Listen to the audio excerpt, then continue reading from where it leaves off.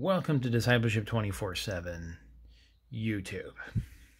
Hope everyone has a blessed day and a blessed week.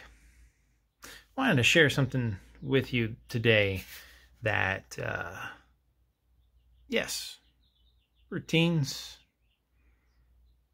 schedules are different, but we need to be satisfied. So I have routines on here from my assistant. Although my assistant has never complained, some of these routines I haven't used. But assistant hasn't complained. It's always been a faithful assistant. And so, like many, I have made adjustments to my routines and schedules. And again, the assistant never complains. But it doesn't seem the same because some of us are missing our friends, we're missing family members, we're missing going places and seeing people. It feels different. It feels unique of these new routines and schedules. We're not satisfied. I found this quote from Anonymous. Anonymous has really good quotes. And it says, to be contentment is not the fulfillment of what you want, but the realization of how much you already have. Very interesting quote. The Apostle Paul shares with us a similar point, that we need to look at the big picture. And that is encouraging, along with the quote from Anonymous. Philippians 4:11 says, not that I was ever in need, for I have learned how to be content with whatever I have. So yes, our schedules, our routines are different, but we need to take on what the Apostle Paul has shared with us, to be content in our current situation with whatever I have. That is interesting. That is such encouragement. Such encouragement.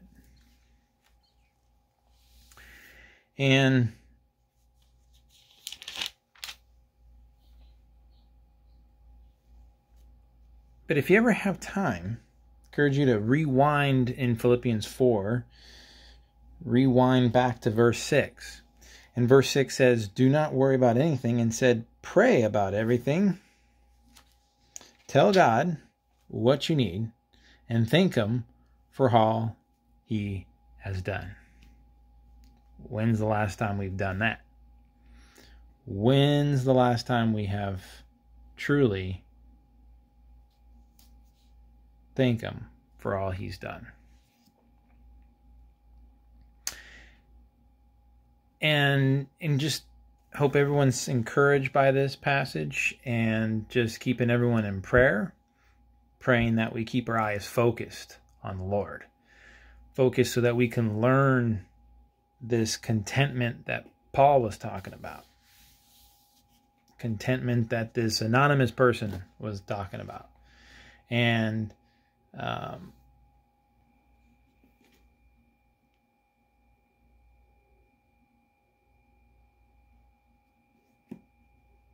that we reflect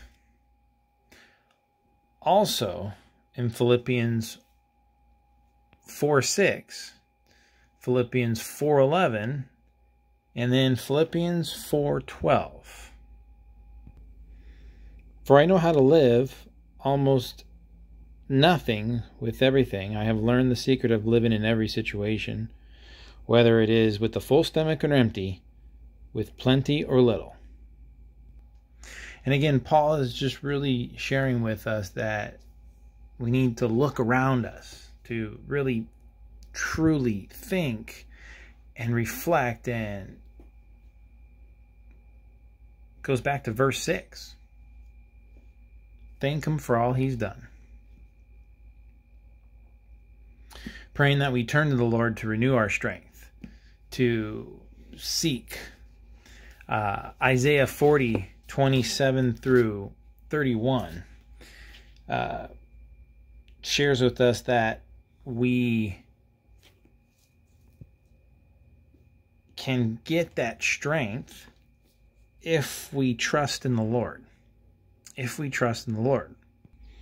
But to those who trust in the Lord will find new strength, and they will soar high on wings like eagle. They will run and not grow weary. They will walk and not faint. And that is encouraging to hear and read from Isaiah, that we can get strength. Because if you backtrack in verse 29 of 40, he gives power to the weak and strength to the powerless. And sometimes we do feel that way. Sometimes we do feel a little weak, a little powerless. We feel like our strength is down. And so we need to get spiritually recharged. And keep our eyes focused on him so that we can continue to face each day and take each day one day at a time. And to realize what Paul, an anonymous person, was saying, that what we have is right in front of us.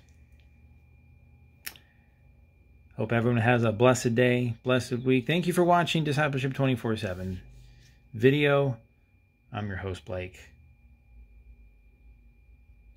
Thank you. Keeping everyone in prayer. Keep our eyes focused on him.